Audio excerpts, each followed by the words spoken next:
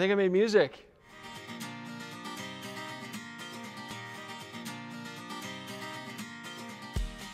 Welcome back, DPReview TV viewers. Chris Nichols here from DPReview TV, and today we're looking at the X-T3, but it's a final production version. Now, if you want to see our sort of first impressions, controls, handling, design, that kind of stuff, please check out, if you haven't already, our X-T3 first impressions video. But because we've already covered all that stuff, today we're primarily looking at the stuff we're interested in that's now going to be affected by full production software. So we're talking about autofocus performance, especially low light in this area here. We're also talking about things like dynamic range, low light performance of the sensor itself, image quality, and those kind of things. So join us today. We're going to flesh out the X-T3, a camera that we were already initially very excited about. Let's see if it holds up with final firmware. So before we get too far into the review here on the X-T3, I do want to mention the beautiful space that we find ourselves in, because we've had special access here. First off, thank you so much, because we're at Studio Bell. It's the home of the National Music Center, and they've been very kind to let us shoot here. It is very low light, but that'll be a great test for the X-T3. And I've got zero musical talent whatsoever and slight photographic talent. So hopefully I can pull something out of this interesting space today, but it's going to be a great treat for you there at home to see this amazing place that we have here in the heart of Calgary. So we've got a fitting location here to talk about low light performance on the X-T3. But first I want you to just take a look at the lab results here. Have a look while I'm talking about it. So you might be surprised to find that this brand new sensor, this new X-Trans sensor in the X-T3 actually has, on a per pixel level, slightly worse performance at high ISO than the older X-T2. So that seems like a backward step, but keep this in mind. This is a brand new sensor. We're getting a couple more megapixels, and most importantly, we're getting that proper new hybrid autofocus phase detect system. This not only gives us better autofocus performance in general, but actually much better performance in low light situations. So we consider it a worthy trade-off.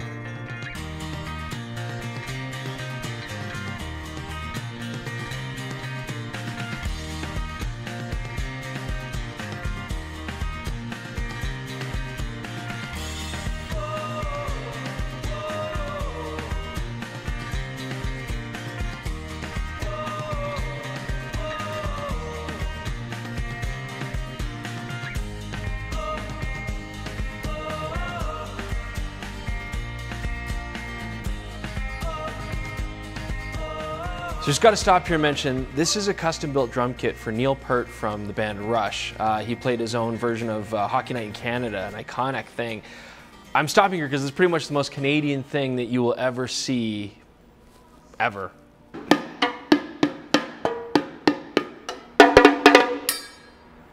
And on that terrible note, let's go to a real drummer, Jordan, playing here on the drums, because it was a really good test for us to check out rolling shutter. So photographically, first I want to talk about this. When you use electronic shutter, it's all going to depend on how fast your sensor scans, whether you're going to get a nice natural semblance of motion in those verticals or weird bendy stuff. And as you can see here, I shot electronic shutter, 500th of a second, and Jordan's drumsticks are very well controlled. You see a little bit of movement, but as cameras go, this is exceptionally good. Now, if you look at the video examples here, again, this is great. Any videographer who wants to do walk and talks, handheld stuff, or sweep the camera, or if you are shooting things like drumming or golf, you know, anything where you have these strong verticals that are moving quickly, you often get a really annoying jello effect, and this is all eliminated in a very controlled manner. This is definitely on par with what we'd see with a lot of the high-end Panasonic video cameras that we use. They have smaller sensors and very fast scan rates, so it's a testament to this new sensor that Fuji is able to pull this off. So videographers are going to love this new feature. If you're shooting weddings or movie set work where you have to be silent, you're going to love this feature as well. All in all, it's a big step up for Fuji. And now I will drum you out. That was almost as good as the ending of Whiplash. Now, as good as the autofocus is, by far the most exciting feature is going to be the eye detect autofocus. I mean, this is a really nice feature. A lot of other companies are adding these, but only in a very still situation where your subject doesn't move. Now, the Fuji can handle moving subjects, much like the Sonys can. It means you can compose your frame however you want, have the face in the shot, and know that the pupil should be where the target is. Now, if you're doing some more intense stuff like sports or action, or even just very simple family stuff like kids running around in the house very quickly, we found that the Sony, in our opinion, does have a slightly higher hit rate, but the Fuji does a great job. Real downside on the Fuji X-T3 for eye detect autofocus, it doesn't work with dead mouse. All right, so for this next part, I'm coming to you from inside a recording booth because, you know, the National Music Center's got a lot of music playing, and this is a good example of just the audio tone that you're gonna get. We like to record on Rode Filmmaker lavs just with the stock microphone and Rycote undercovers, but we often have to record either with the Panasonic, which has its own great preamps, or with other cameras into external recorders, and that's a real pain. Now, what's great about the X-T3 is you have a beautiful preamp built into the camera. Jordan would never put a microphone straight into camera unless it's the Panasonic that we use, or in this particular case, the X-T3, which he really enjoys the quality of. So with this appropriate backdrop, let's just touch on the dynamic range findings now on the new sensor with the X-T3. So compared to the older sensor, this is dropping the base ISO from 200 down to 160. So we are finding an improvement, albeit a small one, in dynamic range. Okay, you're getting that third stop EV improvement. However, oddly enough, when you get up to the higher ISOs, you know, as you approach 6400 and beyond, as we've said, we find that you actually lose some of that dynamic range compared to the older sensor. You're going to find these are subtle differences, but just keep that in mind. Slightly better at low base ISOs, but then slightly worse at the higher ones.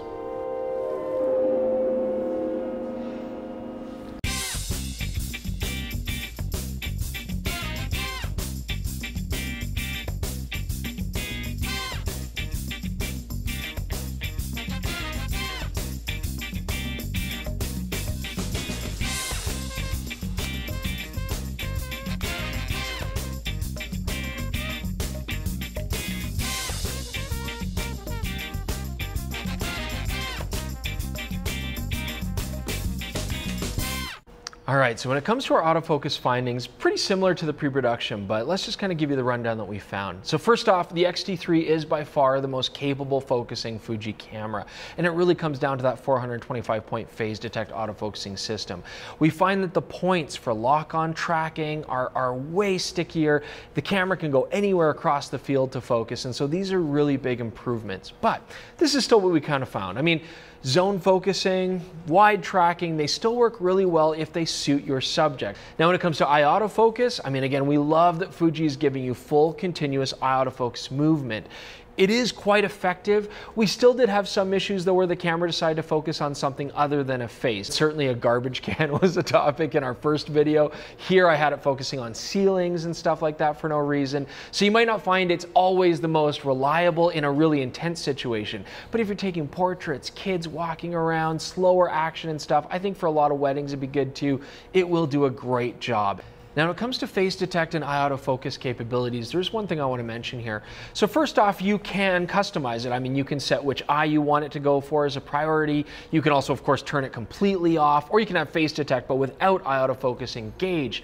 But the one thing I will say is that when you have multiple faces on there, you can't really swap easily between them, okay? The camera will detect other faces in the scenario, but it really wants to decide and take over what face to focus on. I found if I move the camera to put something more central, it will then maybe lock onto that face instead, but it's not really under my control. I would still probably say if you've got multiple people in the scene, whichever one's closest and central is probably going to get the priority. If you want to pick other faces, that's where you might want to go back to single point touchscreen or some other solution. But overall, the autofocus on the X-T3 is very capable, and I think this camera could easily handle weddings, events, sports, wildlife, journalism, or just casual shooting, as long as you set it up to behave for those right scenarios. So this next part here has nothing to do with the Fuji X-T3. This is really for the music nerds out there. In fact, I don't need this anymore. So I'm sitting here in front of Tanto, which stands for the Original New Timbral Orchestra. This is an amazing piece. I mean, Stevie Wonder used this on his albums. This found its way into Devo's studios as well, and it's just an amazing piece of music history, and we have it right here in the National Music Center here in Calgary. All right, so that does it for our time here at Studio Bell, home of the National Music Center, and we're gonna punch over to Jordan to do video, but I just wanna mention, we had a ton of fun here having access like this. It was really exciting. And if you guys are in the Calgary area, definitely come down here, have a look at all the exhibits, play with some musical instruments, learn a lot actually about Canadian history, which is a big surprising part of it. I know you'll have a great time, but let's get go to Jordan, talk about video next. My God, skin tones and color and contrast. I'm sorry, I get lost looking at this X-T3 straight out of camera footage. In our X-T3 preview episode, I talked about a lot of the things that initially really impressed me, but now I've shot 3 episodes of the show with this, all of them in kind of a different situation. The X-T3 preview was quite high contrast. I had to use log recording for some of that. I also did a lit interior for the GFX video and a low light shoot in the National Music Center today, and I have been continuously impressed with the quality of the output from this camera. You can see an episode that I'll link to below where I compared the 10-bit 420 from this camera to the 10-bit 422 from Panasonic GH5, which I would say is the most comparable camera to it. And you can see there's not too much of a difference, but if you are looking for a little bit higher quality, you can put on an external recorder and get 10-bit 422 out of this camera all the way up to 60p. But as well as that, the autofocus I've found very reliable. I'm using Face Detect right now. I've primarily been shooting people with this camera, so it's been on Face Detect a lot of the time. And for that, I've found it's very consistent, very minimal wobbling. Now, if you're recording something other than faces, you can use the joystick and select the focus point. Keep that on your subject and the camera will do a great job. But this is the one real letdown of the autofocus. I'd love to see something like what Canon does with dual pixel autofocus or Nikon Z7 does, where you can just tap your subject and the camera will continuously follow them. That's hopefully something Fuji can add in firmware, because the autofocus system on this is clearly very sophisticated. One other thing I like is that there's completely separate exposure if you use the silent movie controls on this. If you're shooting video, you can set the exposure with the touchscreen. Now, I'm not a huge fan of how those actually operate. I find it's a little cumbersome to use the touchscreen to set things like your exposure, but once you jump back to photo mode, all those physical dials are still going to retain their settings. So that makes it really easy for you to have a nice slow shutter speed for video and not have it completely screw up your photo settings. Looking at the quality coming out of the X-T3, whether you're shooting 24, 30, or 60 frames per second, I found it's very clean, very sharp image that doesn't look over-sharpened. I also really like the quality of the 120 frame per second. Now, it's not quite as sharp as your standard frame rate 1080, but by super sampling slightly, there is a bit of a crop that you need to be aware of, but that also means that the image is quite sharp. It doesn't have a lot of the moire and aliasing that we've gotten used to seeing with the high-speed recording on the Sony and Panasonic cameras. Now, the biggest drawback to the X-T3 really isn't this camera specifically, but more other cameras Fuji recently brought to market, starting with the X-T100, which brought out a flip screen where you could still see yourself in the frame. That would be wonderful. Right now, I'm having to use an external monitor to check my shot. Also, the X-H1 came out, and that debuted Fuji's in-body image stabilization, which I would love to see on this. Now, if neither of those cameras had been released, we'd be amazed with what's come out here. But as is, it really feels like there's a couple things missing. I'm hoping Fuji will release an X-H2 quickly with both of those features that'll rectify this. After using this camera for 3 shoots, the thing that really stands out is that if you want to get your feet wet with video, this is an almost perfect tool. You've got that image that doesn't require a lot of processing. You've got autofocus that you can rely on, and you can even just plug a mic directly into it with the improved preamps, and you're going to get nice usable audio. It's a very simple, streamlined package that you can get unbelievably professional results from. There's certainly some drawbacks to it, but in general, I think this is one of the strongest video mirrorless out there, and considering that Fuji cameras were garbage for video only a few years ago, this is an amazing accomplishment. So what we have here is a camera very similar to the X-T2, taking everything that was great about that camera, the smart looks, the nice controls, the customizability and handling, but then tuning everything to make it as competitive as possible for this modern age of cameras. The X-T3 has very significant upgrades. I mean, first off, it starts with things like that brand new EVF. It's more usable, it's gorgeous, but at the heart of it, it still comes down to a brand new sensor with amazingly fast readout, as well as a 4th gen new processor. This is what's giving us the tweaked autofocus on this camera, and it really is that much better. They've improved their algorithms for the eye autofocus and just completely rewritten them to make them actually work now effectively. We've got now the best coverage we've ever had on an XT camera, and so all in all, this camera is capable of handling any kind of photography that you throw at it. And really, the only negative thing that I can think about on this camera is going to be its lack of in-body image stabilization. Whether you think it's super important or not, I love it, and I think for photography and videography, it's a big benefit. So it looks like if you really want that feature, we're gonna have to wait for the X-H2 to get the same capabilities in a camera. But still, the X-T3 is just this fantastic APS-C camera that competes on so many levels. It's great for anybody who wants to do photography, or maybe you want to start getting into videography. Either way, we think the X-T3 is probably the best all-rounded APS-C camera on the market.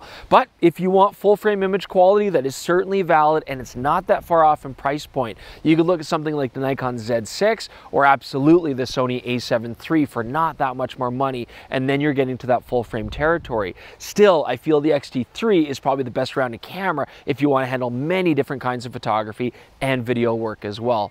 Anyways, I hope you guys enjoyed this second look at the X-T3 and its image quality. Don't forget, subscribe to our channel, comment below, go to our Instagram and Twitter feeds, let us know what you think there. But until next time, hope you enjoyed this review. We'll be back with many more.